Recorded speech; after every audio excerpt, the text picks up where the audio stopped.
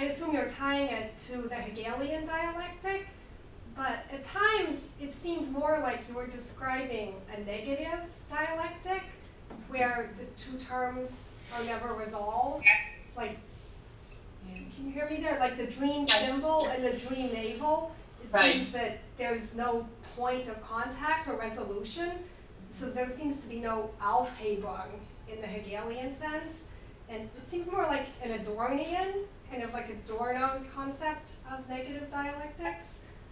So I was wondering if you could speak to sort of possibly. I'm not sure that they're that. I'm not sure that I see Hegel as being particularly resolving of the. Let's just call it the antinomies or the contradictions that we can call dialectical, or we can call it some other word.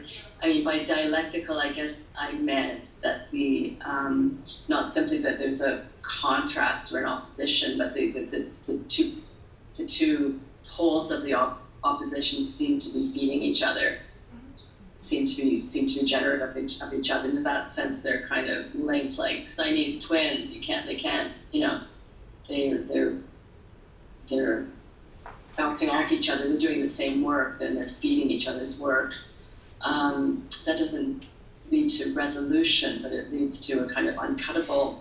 It leads actually to an uncuttable knot or a navel, actually, between the navel and the symbol. Now that you mention it, so it's hard for me to speak of the contrast between Hegel and Adorno because I don't have such a positive view of Hegel's. Okay. So, and Adorno's negative dialectic, which he definitely defines against a certain model of what he takes to be the Hegelian dialectic, really rests on, and that's fine, everybody needs their people, but it rests on a very, very wooden model of what Hegel's all about. Yeah, the perfect resolution. And it's all about, it's as a philosopher of affirmation and positivity and resolution and identity and so on. So, I mean, and that's fine. I mean, it would be through having Hegel, in this monstrous way, it allowed Adorno to, develop some very, his own very sophisticated model of thinking and history. But the contrast between them as such is something that I find very difficult to speak to. I think my Hegel's quite Adornian, so. Not a dialectical contrast.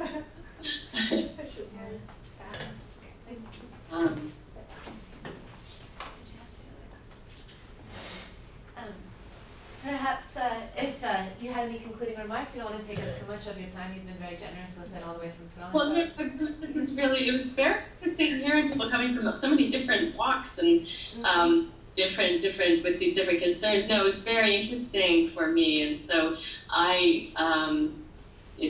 thank you. Thank you so much. Thank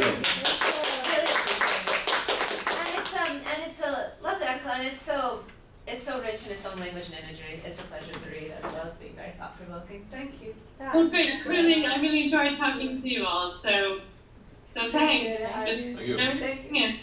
Okay, talk to you soon. Okay. Bye. Bye. Thank you, everybody. That went in a million directions. That was fantastic. How did you? Good.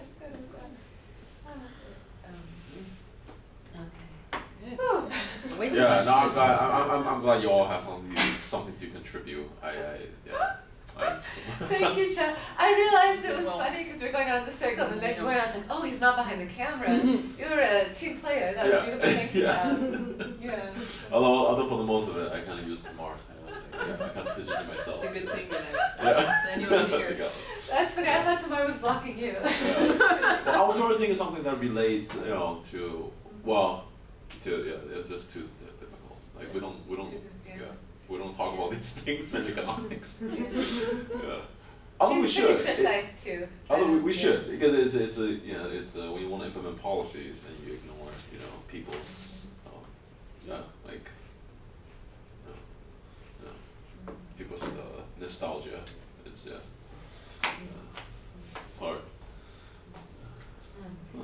Thank you for coming out, everybody. Thank you. you. Thank you so much for organizing that. Oh yeah, no, my pleasure. That's the easy part. And thanks for asking.